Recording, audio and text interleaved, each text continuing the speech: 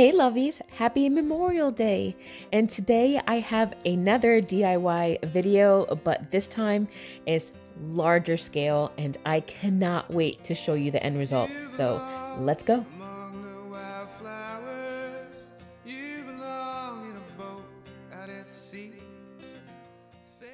Okay, here we go. So today's video, we are going to DIY my deck. It was really about time. When we purchased the house a little bit over a year ago, this is the condition that it was in. And we did get a quote for a new deck, but it was so astronomical. So I knew that it had some potential. All it needed was some TLC. And we figured, let's just try that and bring it back to life. I'm truly lucky to have a dad that has so many gadgets and tools. However, you can go to Home Depot and pretty much rent any tool that we're using here. So the first step here is to do the railings and to really smooth it down.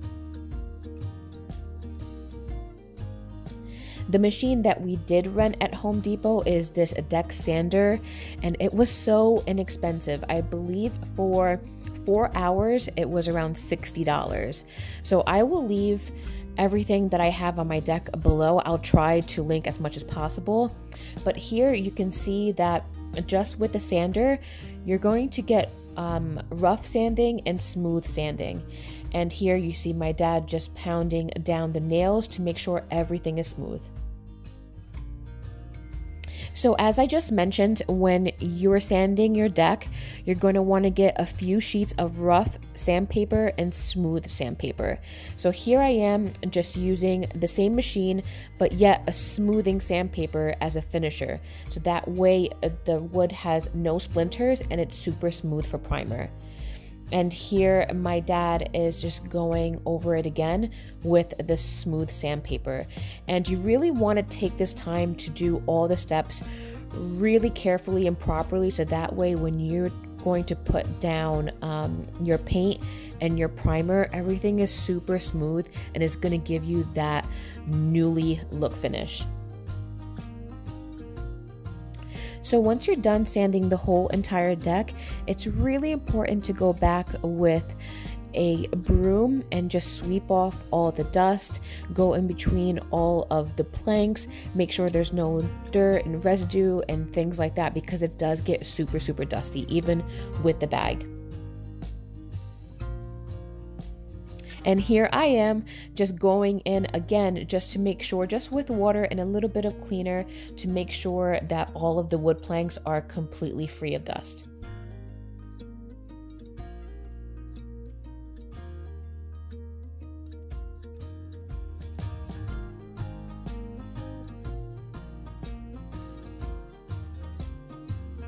After the deck has been thoroughly wiped down, it's a really good time to start trimming all of the edges and getting it ready for paint and primer.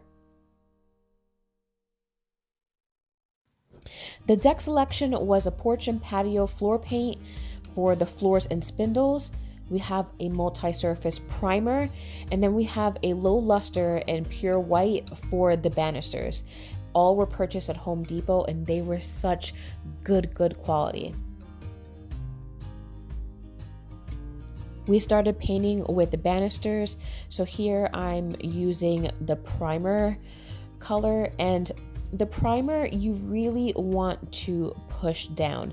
So it's not like wall paint where it's getting loosely applied and maybe thick.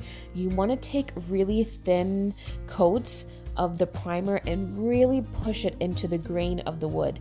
You can see my husband here doing that, where it's really nice and thin, but yet inside every single crevice. Quick tip here is to take slow and short brush strokes. That ensures that all of your primer is getting into all of the grooves instead of having one long continuous stroke. And you guys, the deck is looking so good already, like eons better than when we first started, and it's only just the primer.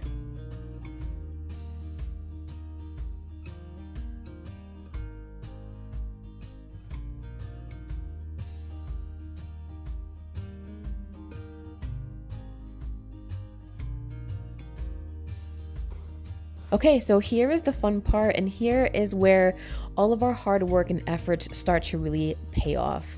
So the color here that we chose is peppery, and my husband is purely just painting very similar as you will paint a wall. However, when you paint a deck, you really want to go the direction of the wood grain and the planks. You can see my husband doing it here to make sure that you have a really nice and professional look.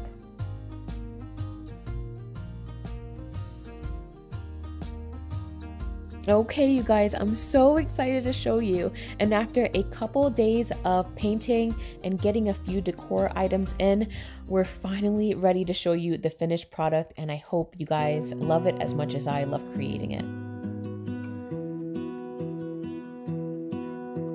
I lose my breath whenever I see you.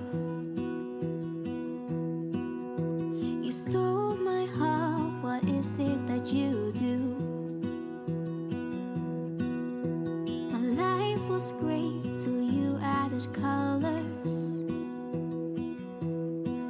Like the moon needs the sun, we don't care about the others.